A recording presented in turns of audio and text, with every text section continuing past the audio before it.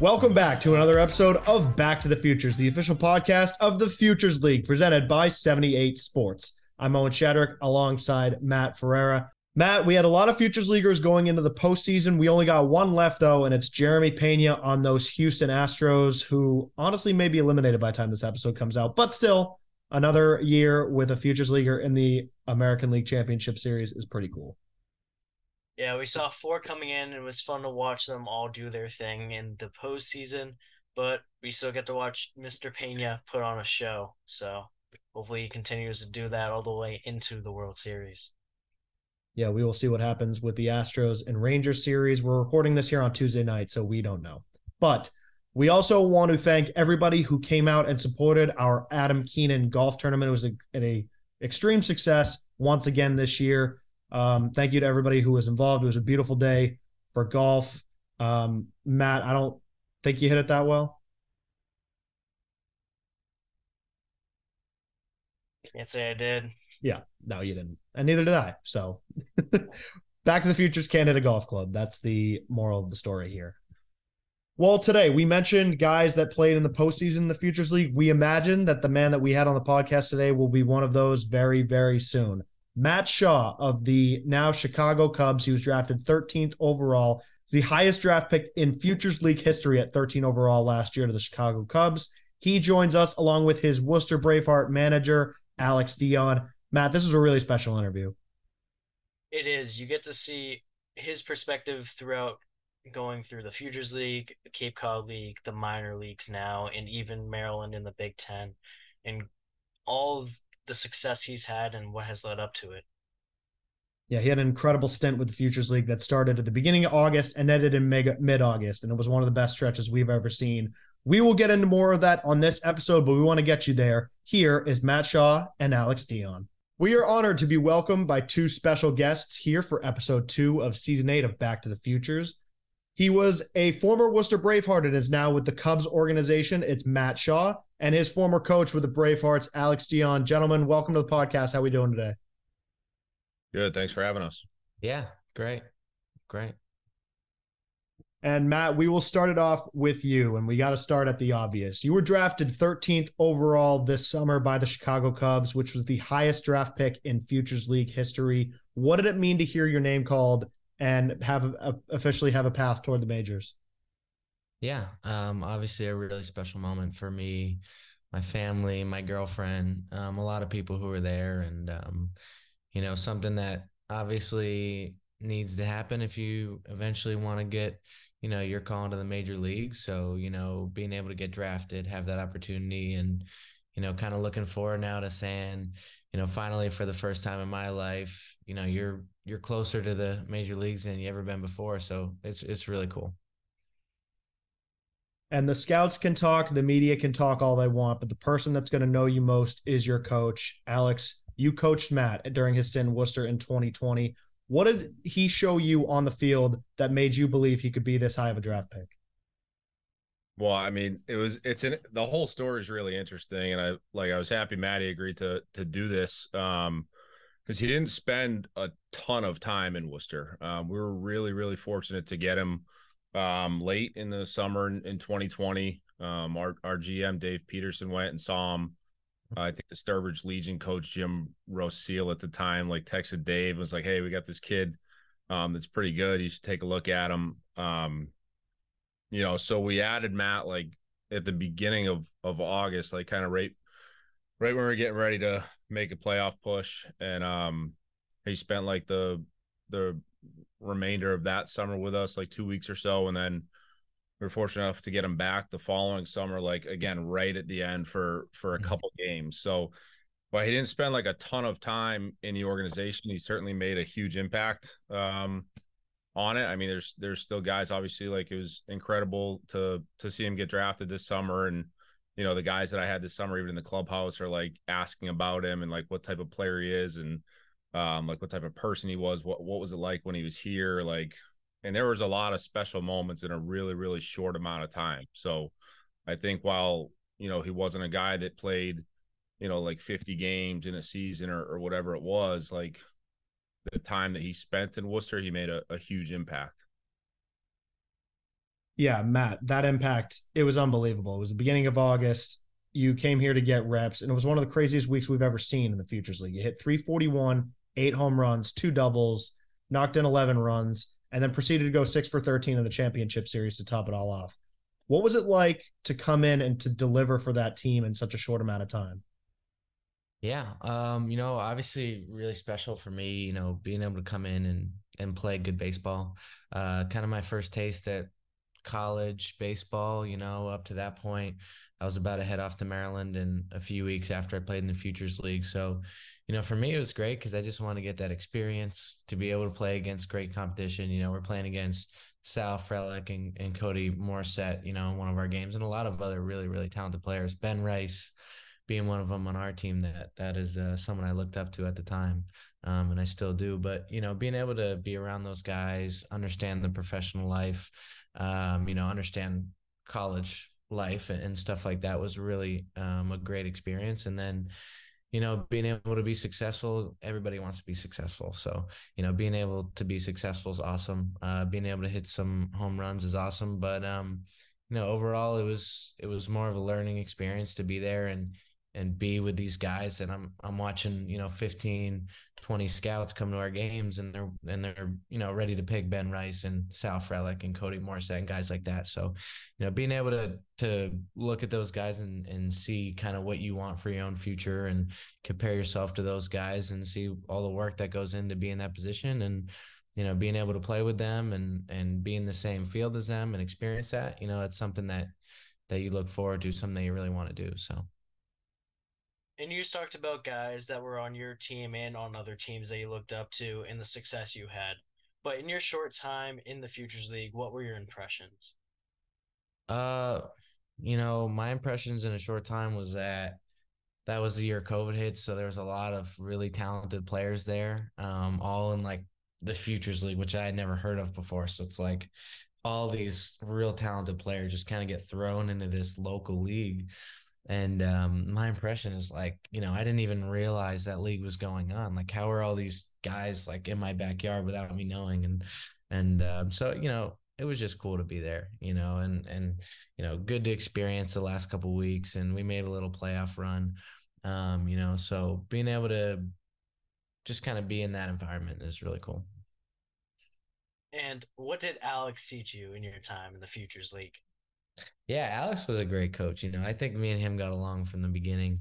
I think we were able to develop a friendship kind of as the years went on. And he taught me that there's more to coaching than necessarily kind of the rah and kind of the pushing guys in one direction or the other, but being able to let guys be themselves, being able to let guys kind of go out there, take what they need to do, and be able to perform at a higher level. And I think that was a really professional environment that you don't get a lot of places. I mean, we're talking, there's young kids in summer ball. I'm still in high school. You also have, college coaches that do a very similar thing where they're very, very pushy. They're very pigeonholed. They want someone to be a certain way. So being able to have that freedom, but also, that leadership to take that freedom, but also keep people in line, keep people in the right direction. I think that's something that is a very professional way to handle things. And, I think it shows, obviously the Bravehearts has had a lot of success over the years. And, to me, that's exactly what you want in a coach, is someone who's going to kind of allow you to get better instead of necessarily kind of pushing you to get better. Because if you're there, you obviously want to play good baseball. You're obviously driven, you're motivated. So you don't necessarily need someone to be in your ear kind of motivating you all day. You need someone that's going to be able to kind of show you the direction that you want to go in. Yeah, that's great. And Alex, flipping it to you, what was the biggest thing you wanted to see out of Matt during his short tenure in Worcester? Well, first of all, like as Matt's touched on a couple times, like the league was so good that year, and we had Alex Amalfi, who signed with the Blue Jays, Angela Baez, who's pitching professionally still, Ben Rice, like Matt mentioned. So like it was a really good team, and I was fortunate to have a lot of those guys for 2, and in some cases like 3 summers, because a lot of them weren't coming back that summer. And then once the Cape shut down, the NECBL shut down, it was like everyone's scrambling at the last minute to like put their rosters together, and we ended up putting together a really good team. So like having the older guys on that team, I think allowed me and the coaching staff to kind of create that environment that Matt just talked about. So a lot of that has to do with the veteran players that were on the team. But like I think I've told this story before, but like one of the first interactions I had with Matt was, I think, his first day with us. I think we were going to Brockton. They were doing like some pro days that summer where it was like split up with like each team had a separate day. So we were going to Brockton, and he sat with me on the bus for a little bit of the ride down, like a lot of players would do on their first day. And I was just kind of like, hey, I don't know what I don't know how much I can really play you over the next few weeks, but like regardless of it, this is going to be a really good experience for you. Like you're going to be in the clubhouse, be with some older guys, like some veteran players, like soak it all in, but like can't promise you anything on the field. And obviously Matt being who he is, he was like, yep, got it. Like that's cool. And like went out and he had a like really good round of BP. I think we played him the next day at New Britain, and then the following day in a doubleheader in Westfield, and he had hit a home run at Westfield, and then sort of like just went on a run where it was like the expectation. I think that's when we started leading him off too. After that doubleheader, it was like the expectation was almost that like, hey, Matt's going to lead off. He's going to go deep at least once tonight, and this 18-year-old is going to like carry us the rest of the way through the championship series. So like obviously once he stepped on the field, and you could see all the tools, and I think one of the most impressive things, especially at that age, was like how mature he was and how he approached the game, how hard he played the game, and then how much fun it looked like he was having like all the time when he was on the field. Yeah, and that was definitely what I got from that clubhouse that year, was a veteran presence and guys who were having a ton of fun. And you talk about expectation for Matt leading off. It wasn't leading off. He wouldn't have hit a home run a game. He was gonna lead off the game with a home run at one point. He went on I remember a stretch there where it was like, oh, there's another one. Oh, there's another one. I think when I asked him, I remember having a conversation. I was like, what's your 2-strike approach? He was like, just swing harder. Yeah, that might have changed a little bit in the last couple years. Yeah, it was 2020. We've come a long way since then. Yeah, we come a long way. And Definitely. You both have touched on it. Alex naming the players on your team, and Matt, you touched on Sal Frelick, Cody Morissette, guys that are in the major or in the minor leagues, and Sal Frelick specifically, who was called up and playing in the playoffs, batting fifth for the Brewers this year. You played against him and all those guys in 2020. What was that experience like, kind of getting the all-star of all-star leagues together in 2020 when COVID had everybody else kind of scrambling? Yeah, I mean, like I said, it's exactly what you want as a competitor, is to be against all the best players, see them all kind of in their element, doing their thing, seeing how they deal with the pressure of the scouts, seeing, what they're doing at the plate. There's so much to the game that you can get from just watching it. So for me, being able to watch, talk to Ben Rice, to experience, kind of everything within those 2 weeks was, it was really, I think it was really perfect for what I needed as a player to mature and move on to the college level and beyond. Yeah, and again, I mentioned it. Watching Sal in the playoffs, that was unbelievable for all of us. You kind of just touched on it, but I think we'll get a direct answer here. Does it give you optimism for your career, seeing what you can do in the show based on seeing what Sal is doing, what Ben Rice has done last year, etc.? Yeah, I mean, yes, I think something I talk about a lot, guys like Sal, but going even further, guys like the Angel shortstop, and then Shanuel from Nolan, and then a few other guys who are moving up quick, and to see them move up and to be successful not only gives me optimism, but it gives, me kind of hope that, decision makers are more optimistic about moving young guys up quicker, trusting that they're ready to play in the big leagues, trusting that giving them that experience is worth it. And I think it kind of goes back to Alex and them giving me a chance to go play in the Futures League. At the time, I'm sure there was a lot of question marks. You don't know me, I don't know them. And then things kind of work out because putting that trust in the people to come in and be successful and kind of being in their corner. And I think it's showing in the big leagues that that's starting to kind of become a little bit more normal. You didn't see that 5-10 years ago. It was kind of 2 to 3 years was like quick, and now it's like Shanuel's moved up in a month or so. And I'm not saying that there's plenty of guys that like myself included, that you need to be able to experience some minor league baseball to understand what it's like and to move forward. But it is really cool to see guys moved up quickly and to see their success. So, to see Sal be successful up in the big leagues is awesome. You want to see every prospect go up and be great, because then they're like, okay, this is working.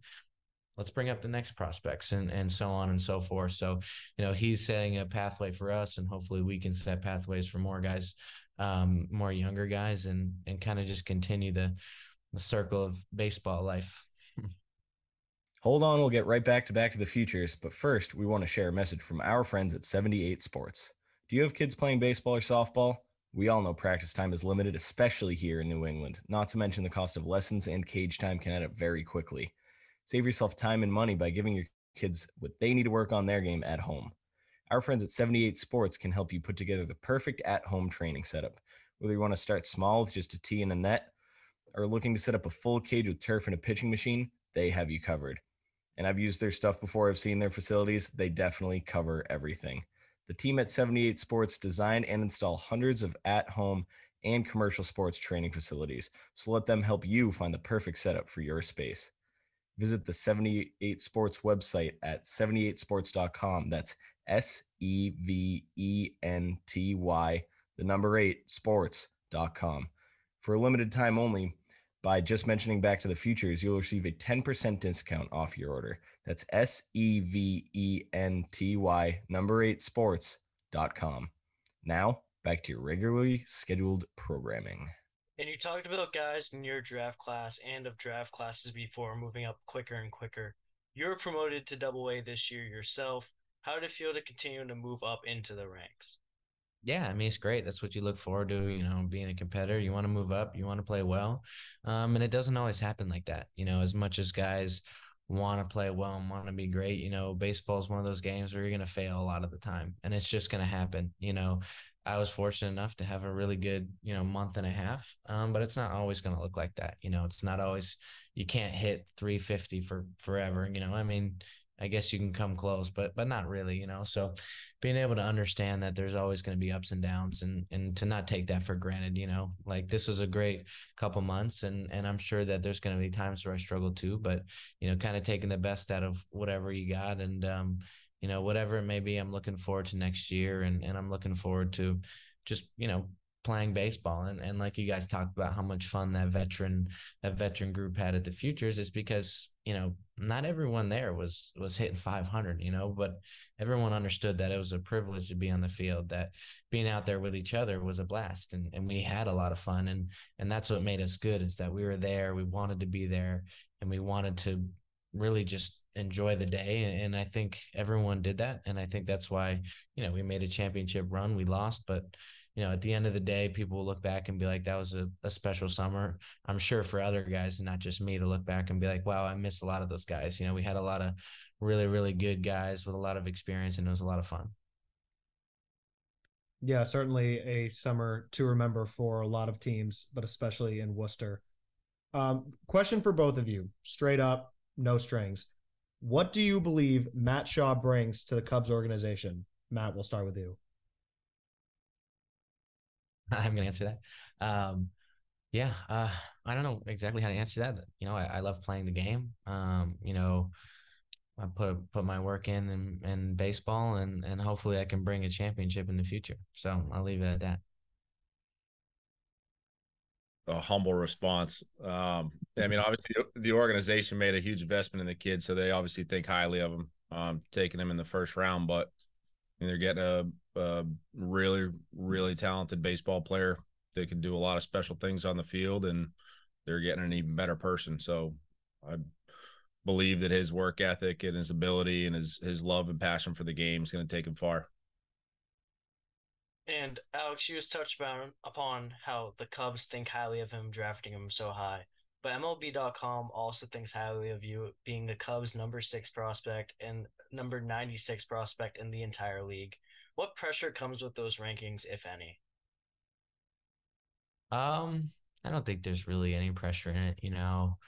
I'm sure that, different guys take it in different ways. And I'm sure that, depending on your environment, your response, that there can be pressure in those scenarios. But, for me, it's just so exciting, seeing that, being able to be here, being able to really just appreciate everything that's going on.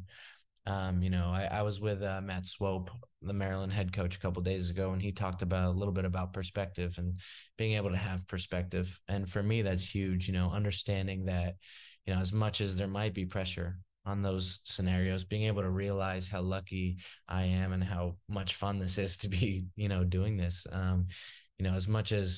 As much as I'm enjoying the moment, these careers, 10, 15 years, it's not a long time. Guys are ending their careers at 35. That's not really that old.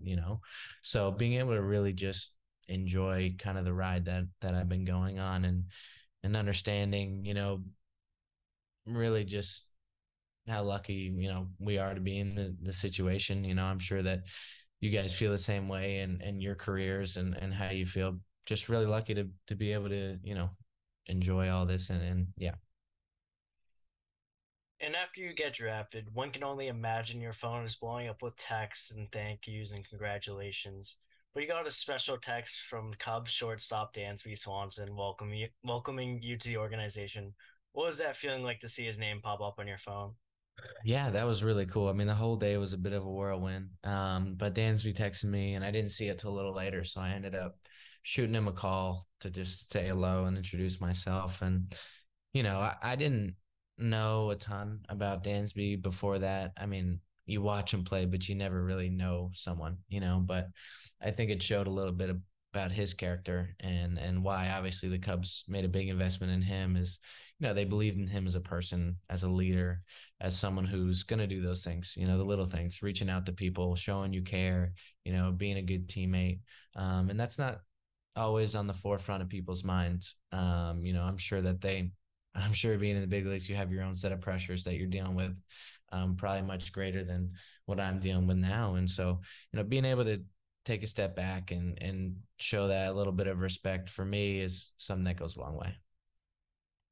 And I have to ask, you were drafted 13th overall to the Cubs. The Boston Red Sox had the 14th pick. Being a Mass native, did any part of you hope to slide to number 14? Honestly, no. I love Chicago. I was sick of wearing the color red. I was ready to move on from that.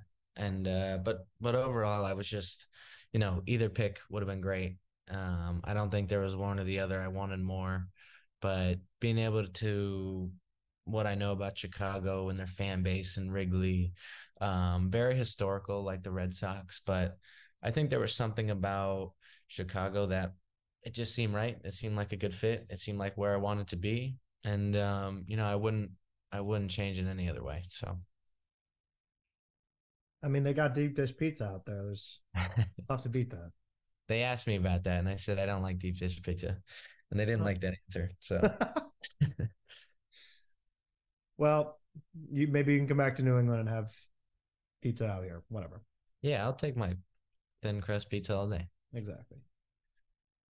So I think Alex may have touched on it earlier, but what was the process, Matt, from your perspective, ending up on the Bravehearts late 2020? Yeah, I'm playing Legion Ball, which and our local Legion Ball is pretty crappy Legion Ball. You're playing on crappy fields. It's COVID, so a lot of the baseball is shut down, and that's why I end up playing Legion Ball. So it's kind of just something to keep you going, keep you doing something. We had a great time. I had great teammates, but it's not great baseball. So, for me, it was like, our coach was like, "Hey, I know the Bravehearts owner, and maybe they could use you over there." And I was like, "Okay, yeah." I mean, it didn't really come from me. I would have obviously, I didn't know that that was an opportunity that I could do, but it worked out really great. He offered the opportunity, and I was like, "Yeah, absolutely.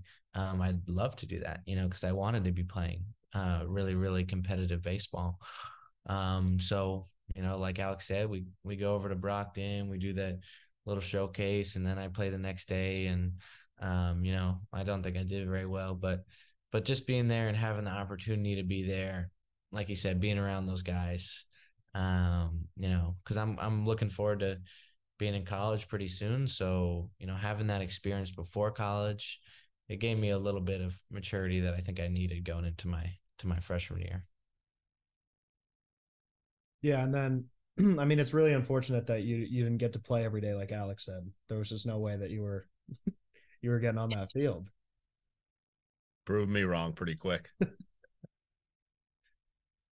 I think one of the interesting things from where I sit, like obviously I feel super fortunate to be able to like meet and manage so many baseball players from all over the country, and like the majority of them do not end up where Matt is right now, right? Like every kid's dream is to play in the big leagues and get drafted in the first round and win a World Series or whatever it might be. Like the large majority of them don't do that, and any kid that was coming in that situation, I would have that same conversation to. And I think it's just like one of the luxuries of doing what I get to do and be involved in so many different players' lives. And like I said, division 1, 2, 3, kids from Florida, Texas, Massachusetts, wherever it is, like, and every summer something special happens. Some player does something really unique. And certainly in 2020, like Matt was that was the coolest thing at the end of the FCBL season, to see him go out and perform the way that he did. But yeah, I mean, the whole summer was really cool. Like seeing Sal and Cody and all the other guys. Mariano was on our team at the beginning of the year before he got hurt. Like a lot of really, really good baseball players. And Matt, you've played in a few summer ball leagues. We've seen you obviously in the futures, but you also played in PGCBL and the Cape Cod League, where you'd be named MVP and win the championship in the same season. How do you feel summer ball affected your growth as a player? Yeah, summer ball is like the pro ball of college. You get to go and you play every day. You travel around a little bit. So, I love that because I knew what I was looking forward to in professional baseball was that was going to be a little bit of your life. You're going to be playing every day. You're going to be traveling a little bit. So for me, it was like, okay, I can kind of get a taste of what professional baseball will be like in college. And, I really look forward to summer ball every year. I look forward to playing against really good competition. I look forward to wood bats because I thought that evened out the competition. So I look forward to all those things that summer ball brought. And so, every year going into whatever summer ball was, Futures League, the PG, I'm not even sure anymore, or the Cape Cod League. I look forward to all those summers. And what's your advice to those who are thinking about playing summer ball?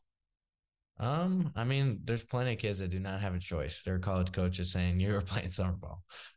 So I'm not sure how many of those kids really have a decision. But I'm sure that people have their own values, have their what they value in their life. And there's plenty of guys that don't want to play summer ball. They're not necessarily looking forward to playing professional baseball, and that's fine. If that's not who you are, then I totally understand not playing summer ball. But for those guys that are looking forward to playing professional baseball in the future, being able to go play summer ball and experience kind of all those things I just said between the wood bats, the competition, the pro ball lifestyle. If you really want to do it, if you're really into it, you'll probably see summer ball as more of like a great opportunity of what professional baseball looks like.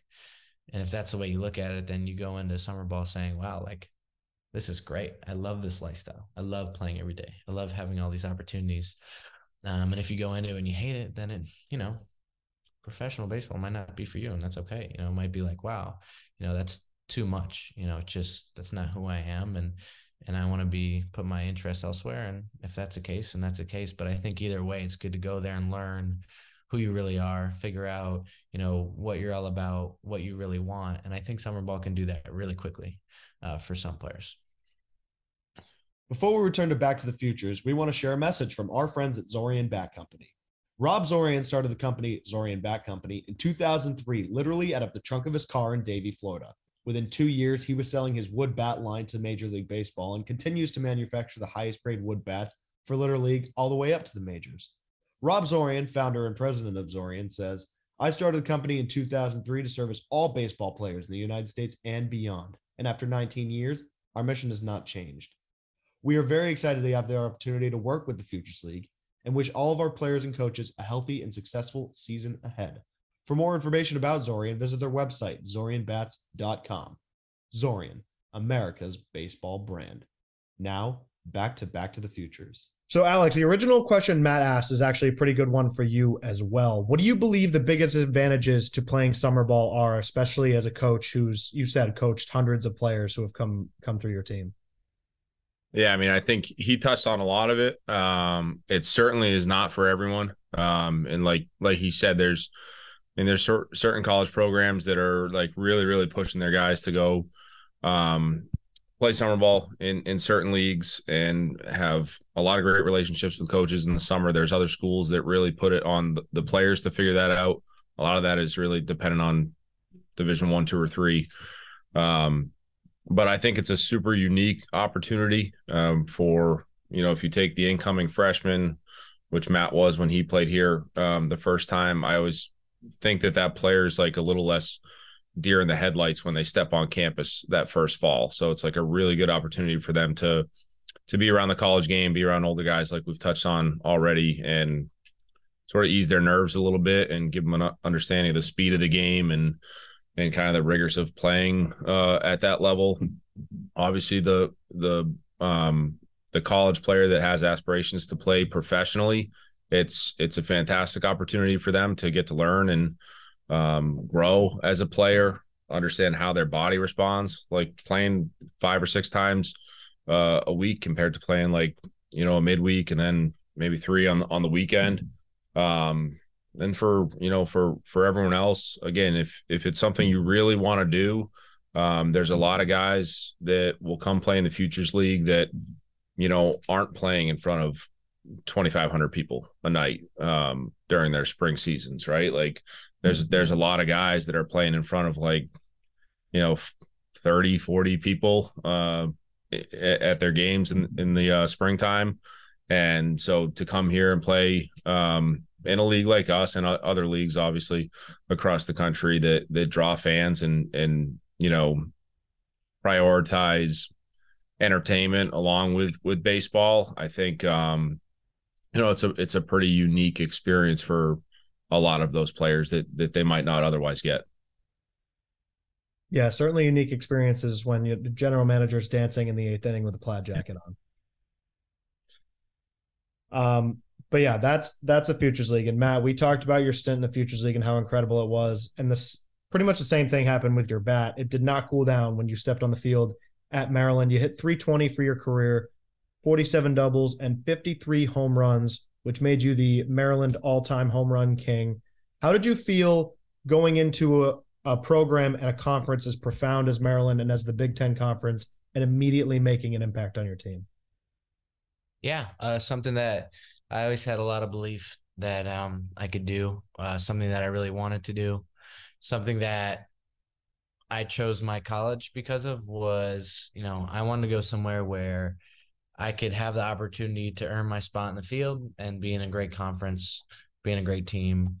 And, it all worked out great. And I just kind of was lucky enough in my experience to have met someone like Matt Swope, who, I have to mention him because he's probably one of the best hitting coaches in college, and maybe even comparing him to the professional level too, someone who's growing really fast. But, I think it all worked out how it was supposed to. And Maryland just kind of showed up, and and they liked me and I liked them. And, before I know it, I was committed to them. But being able to go there and play right away is obviously what you want as a freshman.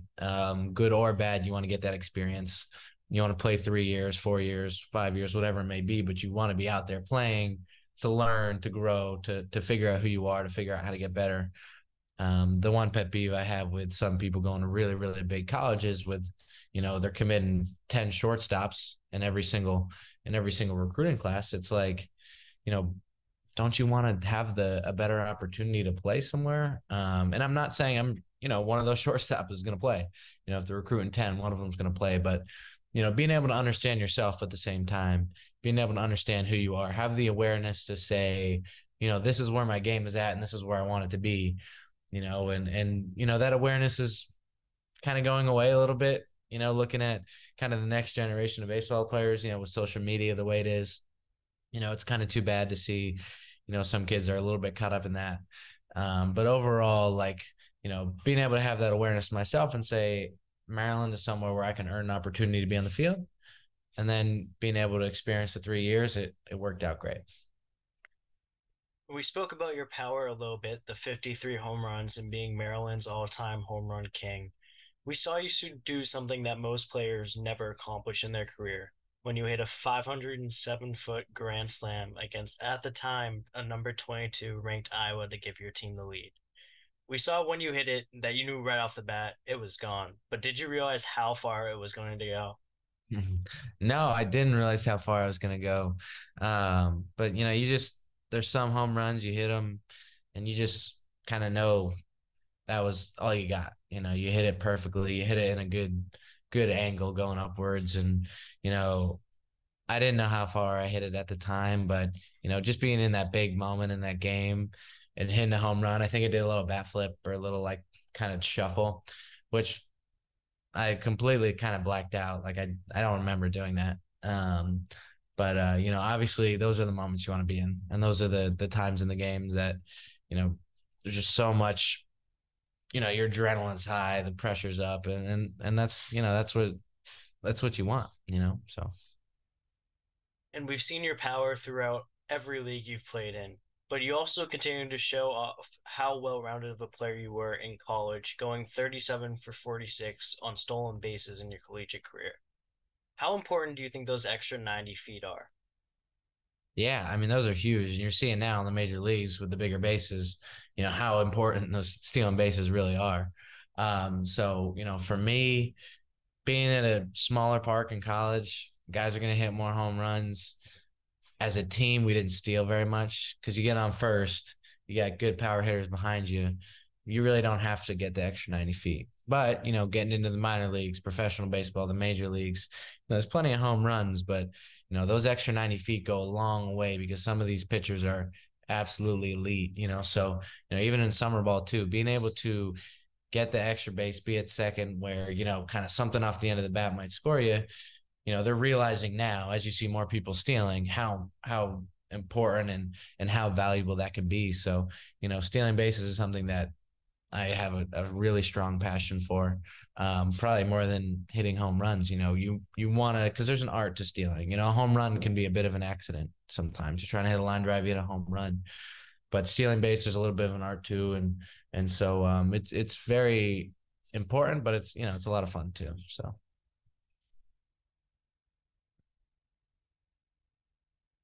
And one thing that the game is changing about the stolen base is the size of the bases. Are you excited to that? Are you looking forward to that? Do you agree with the rule change? Yeah, so we have the bigger bases in the minor leagues too. So it's awesome. I mean, it does give you like that little bit of an edge going to second on like bang bang plays. So it's great. I mean, as an offensive player, as someone who likes to steal bags, making it easier to steal bags, I mean, it's really all you can ask for. I mean, I'm sure if a power hitter, they move the fence in, no one would be complaining, as a hitter. So as someone who likes to steal bases, I think it's awesome. I think it's good for the game.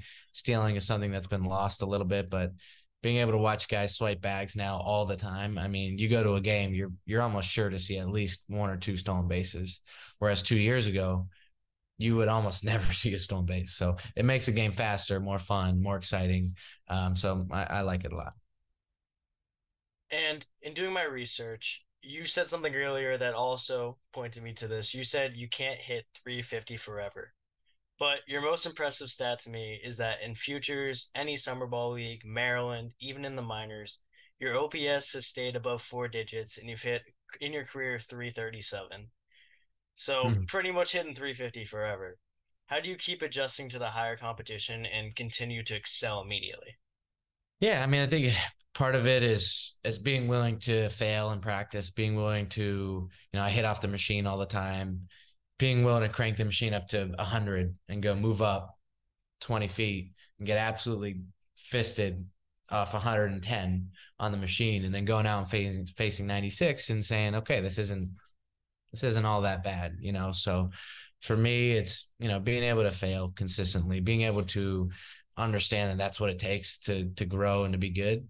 And then being consistent, just in your routines and how much sleep you're getting and what you're eating and all that stuff. So, every day you go to the ballpark, you're kind of the same person. You're very consistent in what you bring to the plate and to the table there. So, for me, staying consistent and understanding that making practice harder can make the game a lot easier. Using those things to my benefit have helped a lot. And Alex, did you see that in his routine? Can you confirm that?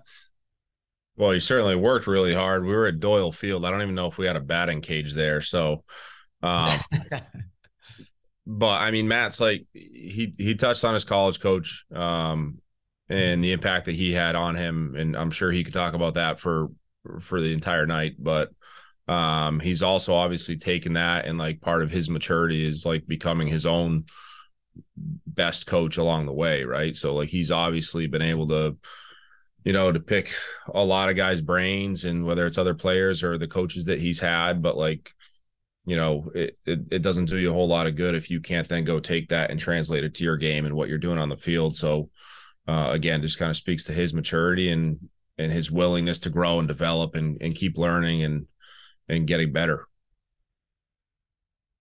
Yeah, and he certainly got better through the different ranks that he experienced. And going all the way back, getting to Maryland was no easy task for you. We, again, through our research, we found an article from The Athletic that said Northeastern was the only other program that showed real serious interest. But getting that call from Maryland, what was your reaction when your coach that you mentioned called and said you're going to be playing college ball in the Big Ten?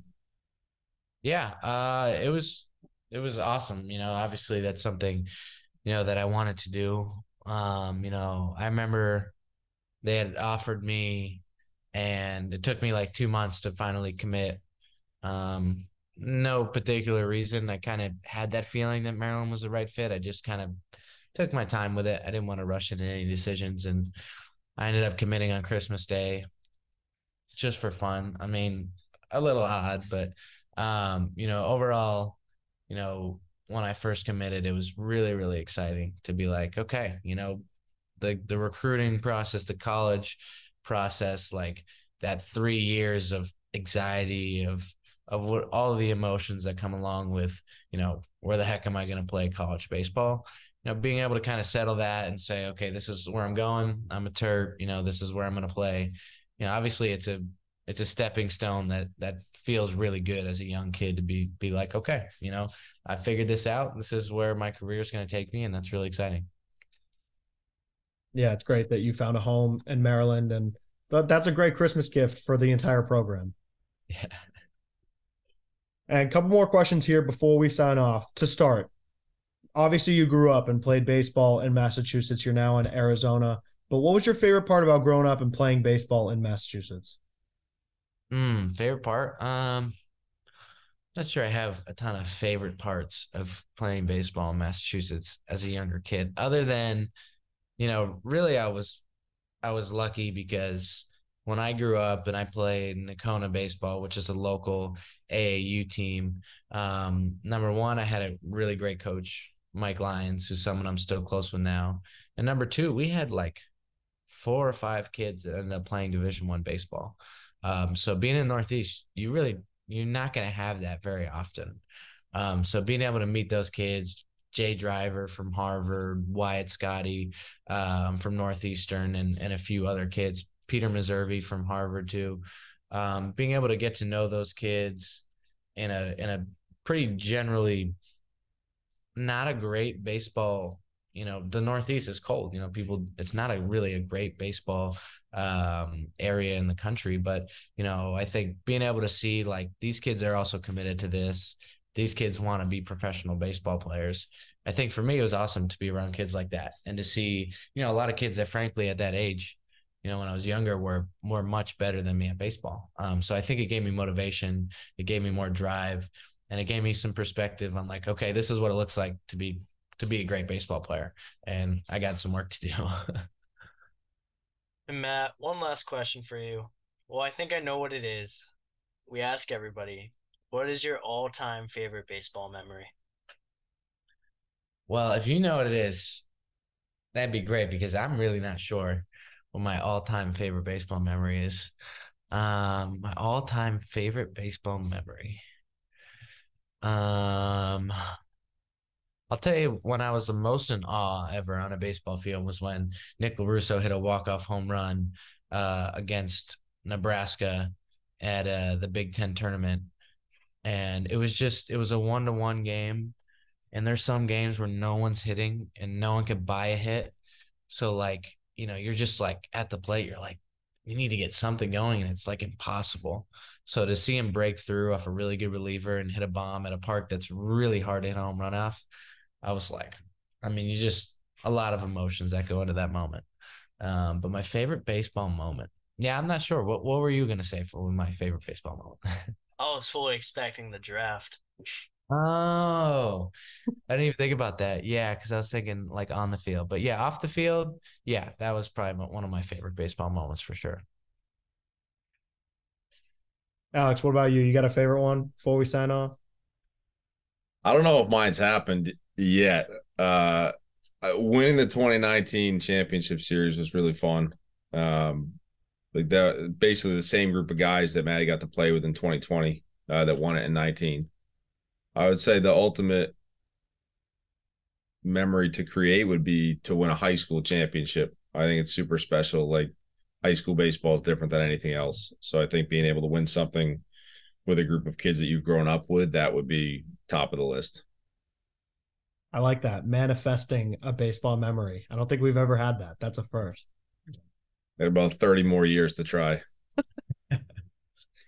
Well, Matt and Alex, this has been a very special episode. Thank you guys so much for joining us today. Best of luck to both of you with everything, and we'll talk to you guys soon. Thanks, guys. All right. Thanks, guys. Well, we want to thank Matt Shaw and Alex Dion so much for coming on our show. It was incredible. It was an honor for us to be able to talk to them. And Matt, Alex brought us that interview, brought Matt Shaw to our doorstep. So we thank him especially. And it was great to see both of them sitting together, reuniting like that on the podcast.